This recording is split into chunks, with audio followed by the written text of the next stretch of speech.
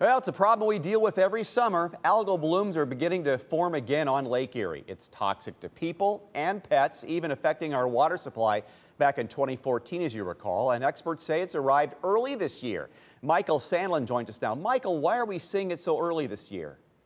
Well, Dan, a scientist with NOAA says the hot weather this year has caused Lake Erie to warm up earlier than normal, allowing for the algae to start to grow.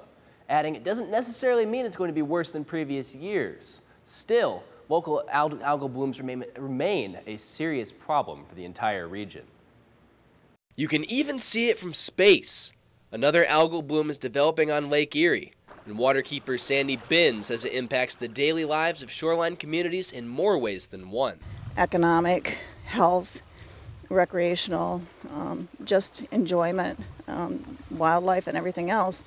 Feeding on the plentiful phosphorus runoff from factory farms, algal blooms can take over entire sections of the lake, releasing toxins into the water and a trademark putrid smell. You go in the green water, people report diarrhea, and if you have an open cut, infections in the open cut, and it can be quite serious.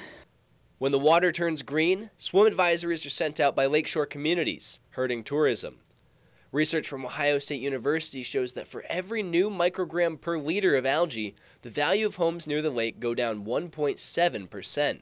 This year, NOAA predicts the lake will see a smaller bloom, but that only means so much. In 2014, they made the same prediction, and that's the year that we saw all of the algae in the lake blow over Toledo's water intake valve, making the water undrinkable for hundreds of thousands of people.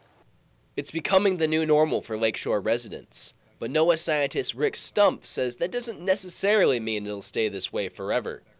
The scientist suggests if farmers reduce their phosphorus levels in their fertilizer, the algae would have nothing to feed on. There have been studies and research to show how we can change this. So there's been a lot of work in state of Ohio has funded a lot of research and a number of other groups. But whether this will happen is another matter. Ben says taxpayers pay a lot of money to make sure factory farms are using quote-unquote best practices to reduce runoff.